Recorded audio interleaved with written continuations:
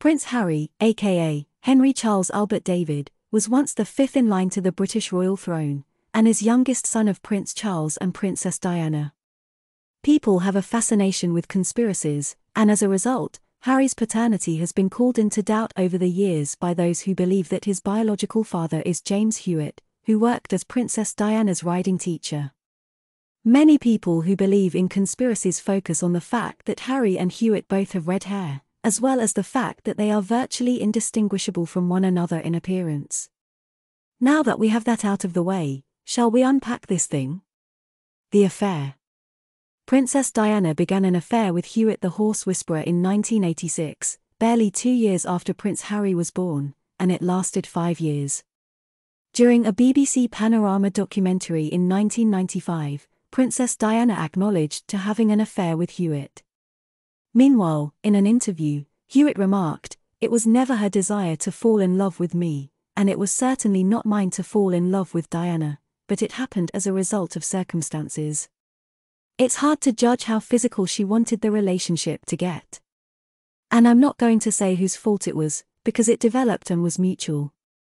Ken Worf, Diana's former bodyguard, wrote in his book Diana, closely guarded secret that the duo regularly met in an ancient home in Devon belonging to Shirley, Hewitt's mother. For what it's worth, Hewitt and Diana appeared to be in love, and the man himself claims that they fantasized about spending the rest of their lives together before breaking up after the affair became public. "Although neither of us said anything, I believe we both understood the situation was hopeless," Hewitt explained. "It became clear to me that she wanted to complete the relationship. But it just fizzled away." Hello. Thank you for considering subscribing to Fascinating Facts. If you love learning new things and having your mind expanded with interesting and unique information, then this channel is for you. By subscribing to Fascinating Facts, you'll have access to a wealth of knowledge and entertainment, from historical events and scientific discoveries, to intriguing stories and cultural insights. We've got it all covered. Please help us get discovered and grow. Now, let's get back to the video. The denials.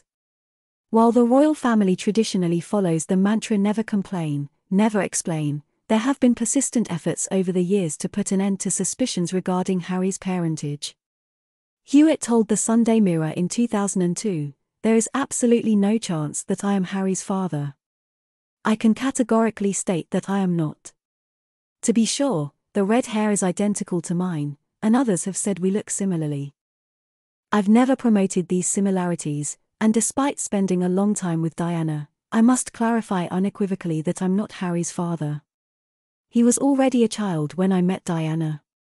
Diana's bodyguard, Ken Worf, claimed in his book Diana, closely guarded secret in 2002, Diana was enraged by the false allegations regarding Prince Harry's paternity that still circulate. "The farce should be stopped right now." On September 15, 1984, Harry was born. Diana did not meet James until the summer of 1986, and the red hair that gossips adore is, of course, a Spencer trait. Diana's butler, Paul Burrell, stated in 2017, "I never heard anyone in the royal family mention James Hewitt being Harry's father since we all knew the truth. It's entirely fabricated. It was simply Harry's red hair, but all Spencers had red hair." The verdict. So, despite the obvious physical similarity, Prince Harry is almost certainly not Hewitt's son. Please keep in mind that royal biographer Penny Junor stated in 2003 that the News of the World tested Prince Harry's hair and found it to be negative. Take this with a grain of salt.